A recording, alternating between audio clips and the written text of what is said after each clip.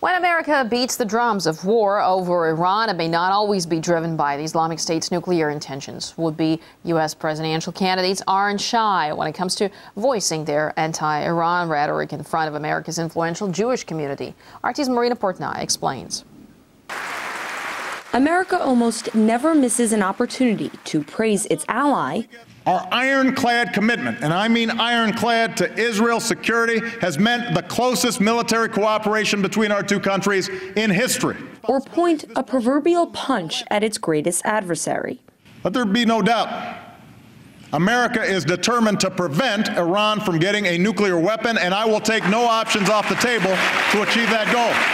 However, for many American Jews and Israeli supporters, Barack Obama's war of words against Tehran doesn't go far enough. It's not enough to simply state, I'm committed to Israel's security.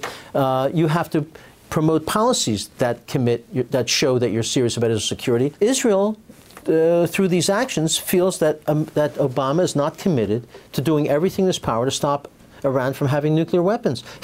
Iran is an existential threat to Israel, and Obama should be saying so publicly that he will support Israel and whatever military action they need necessary. Morton Klein is president of the Zionist Organization of America. He says an unprecedented amount of American Jews and Israelis share his animosity, a feeling arguably underscored by the Israeli government. According to published reports, Tel Aviv would only give Washington 12 hours notice if deciding to strike Iran. I believe his policies are among the most hostile Israel's ever experienced of any president in my lifetime. Recently, it was the life of President Obama being threatened in a column written by the owner of the Atlanta Jewish Times. In an article titled, "What Would You Do?" Andrew Adler listed the assassination of Obama as one way to ensure Israel's security.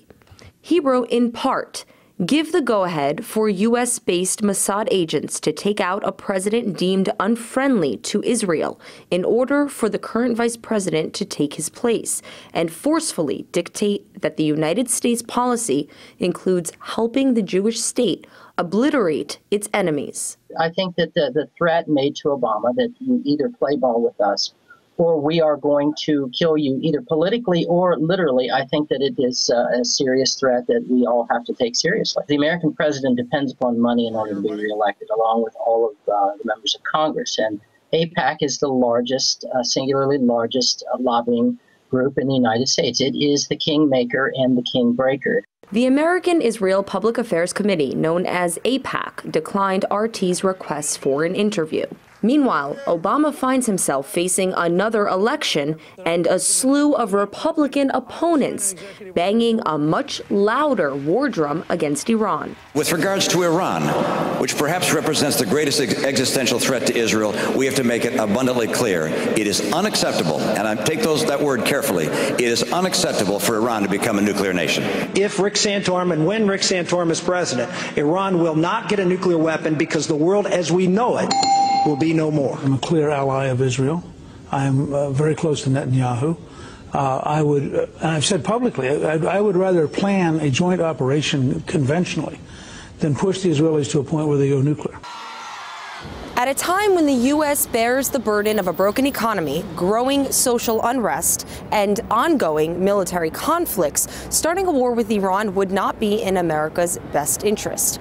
But in order to keep a best friend, many believe President Obama will be forced to put Israel's national security first. Marina Portnoy, RT, New York.